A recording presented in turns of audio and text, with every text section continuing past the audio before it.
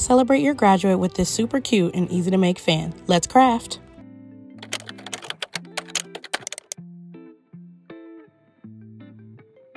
The video, as always, we're going to start in Canva. We're going to click on Create a Design. And in Create a Design, we're going to go to Custom Design, and we're going to do the sizing of 8.5 by 11, which is the size of copy paper. Okay, so here we are with our blank sheet, and we're going to do a graduation fan. I don't currently know anyone who is graduating, so what I'm going to do is head to Elements, and I'm going to type in graduate and go to photos. And as you can see, there is quite a bit of photos of graduates. So lots and lots of stock photos to choose from.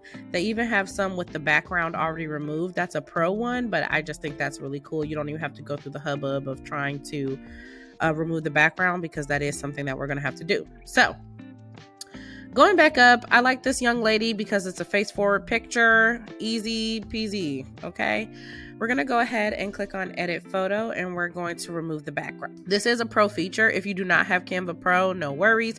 You can go to a multitude of websites to remove the background from your photos, so do not worry. I am going to size this young lady up, make sure that it's nice and big, maybe not this big, and make sure that she is centered.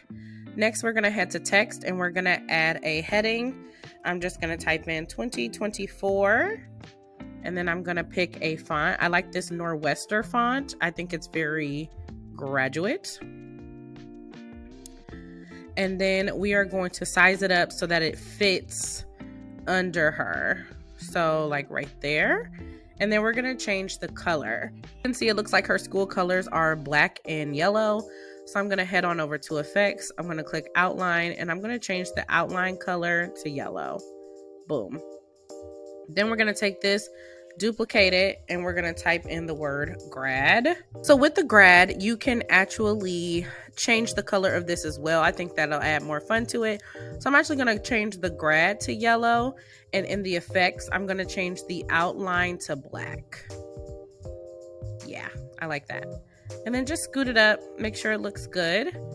Now we're going to head on back over to Elements, and I'm going to type in brush stroke, like a paintbrush stroke.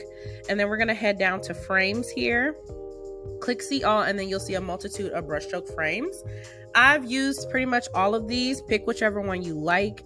I like this one, so we're going to go ahead and just make it cover up her face here, and then I'm going to scoot it over. Next, we're going to head back to Elements, and we're going to type in yellow glitter. You can use any type of background you like.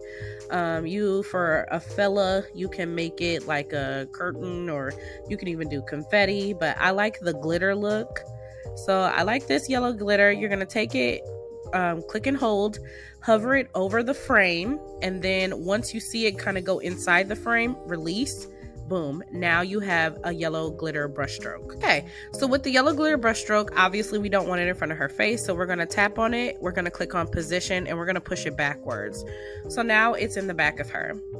Honestly, you could stop right here. This looks really, really good, but we're going to take it a little bit further, and we're going to customize it. So the next thing that we're going to do is we're going to take the 2024, we're going to duplicate it, and then I'm just going to type in her name. I don't know this young lady personally, so I don't know her name. So I'm going to make up a name, and let's call her Carrie. Okay. Okay. So as you can see, this is a little large. So we're going to go ahead and push the spacing. So you're going to go to line spacing and kind of push it. And then boop, keep making sure that it lines up. And then this is a little too big as well for our frame. So we're going to size it all the way down until we like what we see. So I'm thinking 115 looks good. Give it another little push. Perfect. I like that. So I want to keep everything like within the brush stroke. So I'm just going to keep it moved down just a little bit. So we got her name here, and I'm just going to keep playing with the name because I want it to be nice and clean and legible. So just keep playing with it. I love this.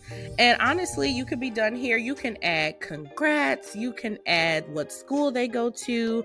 You really can. Like, sky's the limit. So I'm going to duplicate it.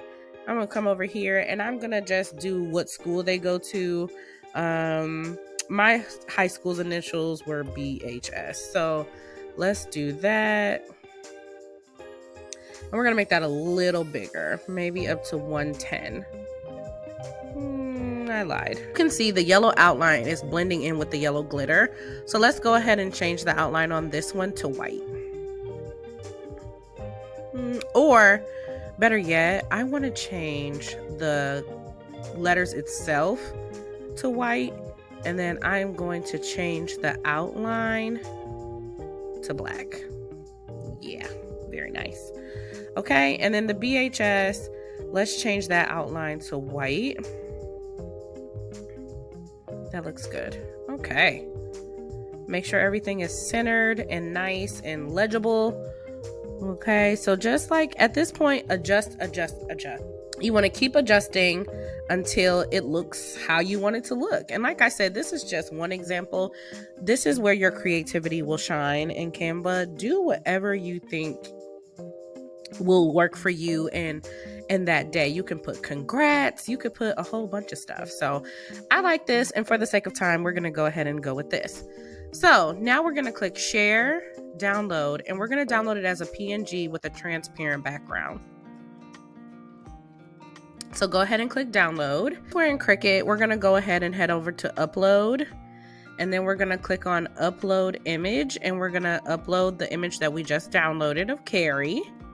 We're gonna click on complex, and Canva already did the work for us. They already made it transparent, so we don't have to do anything on this screen. So we're gonna go ahead and click apply and continue. And then we're gonna click the print then cut image and click upload. Once you do that, it's gonna take you to the upload screen, and you are going to tap on Carrie, and then that's gonna place Carrie on the canvas. She is in all her glory, super gorgeous. 10 inches, I feel personally, is too big for a fan. So I'm going to size this down quite a bit. I'm going to size it down to about 6 inches. And it looks like it's going to be about 6 inches tall. I'm going to unlock this a little bit and do a 6x6. Okay. Boom. I like it. So now we're not quite done yet. Next, we're going to just kind of move her down because we need to add an offset. Because if you try to cut it like this with your Cricut, it's gonna try to go in all these hills and valleys and in these nooks and crannies right here. We do not want that. So we're gonna click on offset, and we're going to apply one at 0.125, okay?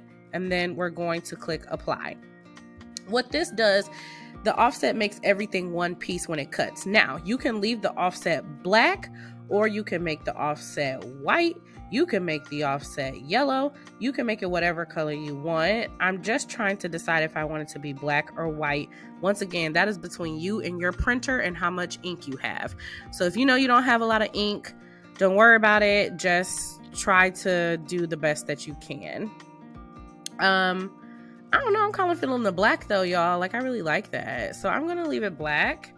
Now, what you also want to do is take the offset and duplicate it. This is going to be our middle piece. We're going to cut this with the Cricut using cardstock, and that's going to be kind of like our stabilizer in the middle.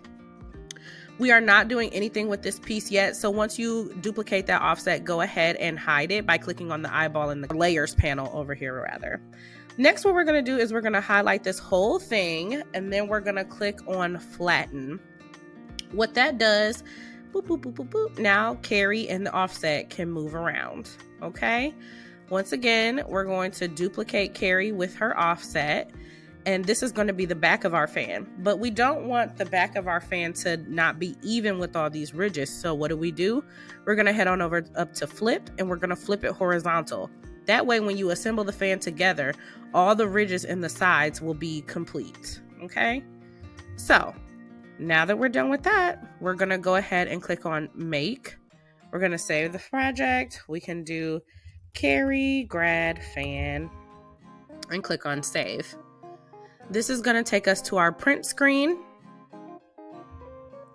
and it's gonna print twice, the front and the back piece of the fan. We are printing on photo paper. I have glossy photo paper. You can print it on matte photo paper.